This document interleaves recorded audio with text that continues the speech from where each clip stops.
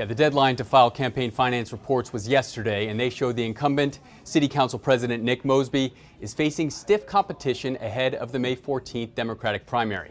Mosby's campaign has roughly $183,000 cash balance right now, while Zeke Cohen has a little more than $530,000 on hand. Shannon Sneed has about $169,000 to spend. Switching gears to the Democratic race for mayor, the incumbent mayor Brandon Scott is leading the PAC. Campaign finance reports show Mayor Scott has about $835,000 in cash, and Bob Wallace has roughly $229,000 on hand.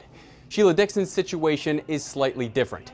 She has $370,000 to spend, but she also has a super PAC called Better Baltimore dedicated to supporting her candidacy, with an additional $200,000 in it. $100,000 of that super PAC money comes from David Smith, chairman of Sinclair Broadcast Group and the new owner of the Baltimore Sun. Dixon was asked yesterday if Smith owning the paper could push her campaign forward. He bought the Sun paper, okay, but you know, how is that going to impact what happens to me? And I don't rely on papers and endorsements in that respect. People, yeah, because they know what I can do.